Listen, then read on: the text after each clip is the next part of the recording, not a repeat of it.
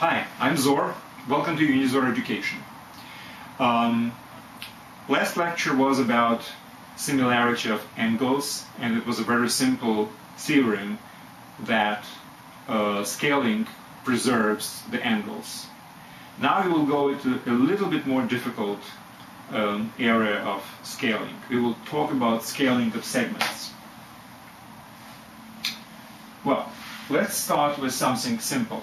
If you have center of scaling and some factor f, and we will consider any segment which has an endpoint in the center, exactly at the center of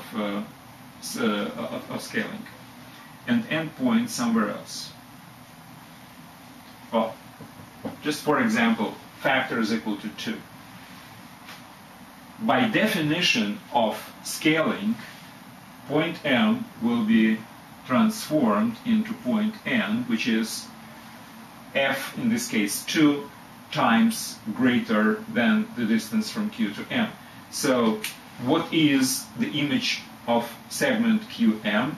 It's a segment QN, which is exactly f times greater. So obviously we see that scaling is stretching these segments with one endpoint in the center in exactly the number of times which corresponds to the factor. Well, but this is a definition of scaling, so there is nothing new. What is more interesting is the following. Let's say you have another point. Let's say point K. And we also scale it by the same factor into point L. Obviously, segment QK will be transformed into segment QL, length of which is exactly f times greater. But how about this segment in between? Well, it will be transformed into this segment.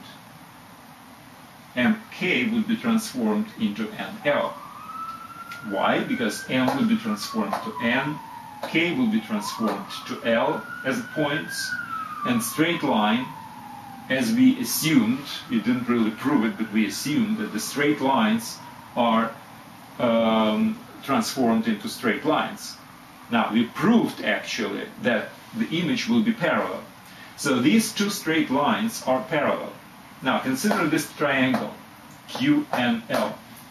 In case factor is equal to 2, it's really very easy to see that MK is a mid-segment of this triangle. It connects two midpoints of sides. And we know from the theorem about triangles that this particular segment, MK, mid-segment, is half the size of the base. In this case, base is NL. Which actually proves that in case our factor is equal to 2, any segment is stretched by the factor of 2. Any segment MK. So if we have started from this segment MK, then we would just stretch M into N, K into L, make this picture, and obviously NL is twice as big as MK. Okay, so for a factor of 2, we have proven this particular theorem. How about factor of 3 or 4? How about the factor of 3/4? That's not as obvious, right? So, but let's do it one by one, step by step. When we do it step by step, it's easier, right? So let's start with f equals to some natural number n.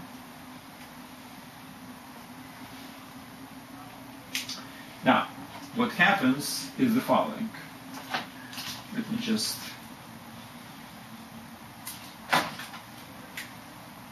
put M here and K here. So it looks like it's 4 times I'm stretching, right? So I have a segment MK, and I'm stretching by the factor of N.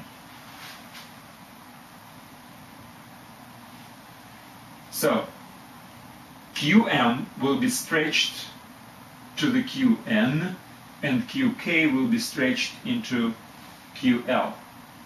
Now, we have this number n. So we know that this is 1/n of this. So if I will put these dividing points along the segment QN, the first point will be at M, then it will be the second point, and the third point, and the fourth will be N itself. Now, if I will draw parallel lines through each of these points, you know that if equal segments are positioned on one end, on one leg of an angle, and there are parallel lines which cross another leg of the same angle, then I will have congruent segments of equal lengths cut on the other leg. Again, if you don't remember, I can refer you back to one of the theorems which we have proven before, whenever we were talking about parallel lines and angles, etc. It's all proven. So, if equal segments are on one side of on one leg of the angle, and there are parallel lines, it would be equal on this side as well. Which means that this QK will be 1/n of QL. So the parallel lines will actually divide QL also in n points. And what actually follows from here, that these lines are also increasing proportional. How to do this? Well, we can always draw parallel lines this way, right? So, if these are equal, then these also would be equal in size. So, this is, and considering MKL P is a parallelogram, obviously this segment MK is equal in length to PL, which is 1/n of the total length of NL. So from drawing parallel lines, we see that on each line we have equal number of segments, small segments, which is actually n equal segments. So if these are n for in our case, then these will be n for in our case, all equal in length. And one of them is equal exactly to the beginning, to the original segment from which we started. So we see that this total big segment NL, which is an image of MK, is exactly n times longer than this particular segment. So for integer n, for natural actually, we talk about positive, negative would be exactly the same thing because it just goes into another direction. So for all the natural numbers n, we have proven that scaling of any segment, wherever it is, would convert it, would transform it into another segment which is n times longer. Now, next is, we will do 1 over n, where n is integer, like 1/2, 1/3, 1/4. Now, it's actually quite similar. Let's consider that this is a segment which is given to us, and this is the image. So from here, we transform to here. Now, applying exactly the same logic, we can see that if we will divide our given segment into n equal parts and draw parallel lines, we will obviously come to this segment MK, and in this case it will be 1/n of this segment. But now this is a regional segment, and this is its image. So because this scaling is reversible in this case, so this multiplied by n will give you this, and this divided by n will give you this. From this, it's easily following that multiplying by the factor which looks like this, 1 over some integer number, then the length would be shortened by this factor n, or multiplied by 1/n if you wish. So again, our theorem which says that the factor is actually the multiplicative factor for the length of the segment in case of transformation of scaling. So we have proven it for natural numbers. We have proven it for 1 over natural numbers. Now, what if I have any rational number?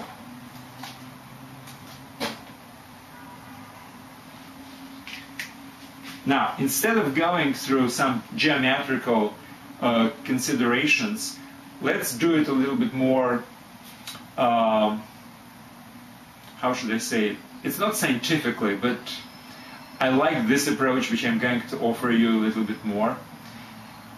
It's a little bit more mathematical. It just proves that you can think not only in terms of concrete pictures, but also in terms of abstractions, for instance. Now, you remember that factors can be multiplied if consecutive transformations of scaling are made. So first we made a scaling of one particular factor and then scaling of another particular factor. They are commutative and associative. Remember that, right? So basically scaling by the factor m over n can be represented as a scaling of m and then scaling of 1 over n. But both we have already considered before. We know that the first scaling will multiply the length of every segment by the factor of m. The second scaling will multiply by the length of any segment by the factor of 1 over n. But again, because multiplication of numbers is commutative and associative, etc., we can say that multiplication by two numbers is equivalent to multiplication by one number. So for any rational number m over n, we basically have proven this theorem that the factor is just the multiplicative factor for the length of any segment by referring to certain properties of transformation of scaling, like commutative and associative property, not to like explicit proof in geometrical fashion. And I do like this particular proof a little better because it's more, well, at least to me, it appeals to my kind of longing for abstract thinking in terms of operations rather than in terms of geometry.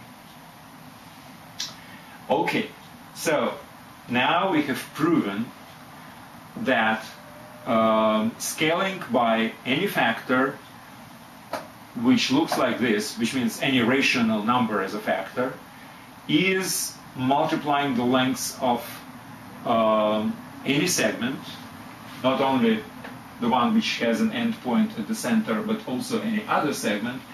It multiplies by this factor. Well, have we exhausted all the different factors? No. I mean, we are talking about all the real numbers right now, which means rational and irrational. Well, this is, again, something which I don't want to mislead you, offering some quasi-proof, which is not really a rigorous proof. an honest point of view is that it's not easy to prove for irrational numbers, and we have to really go through a proper definition of irrational numbers, etc., which is not easy.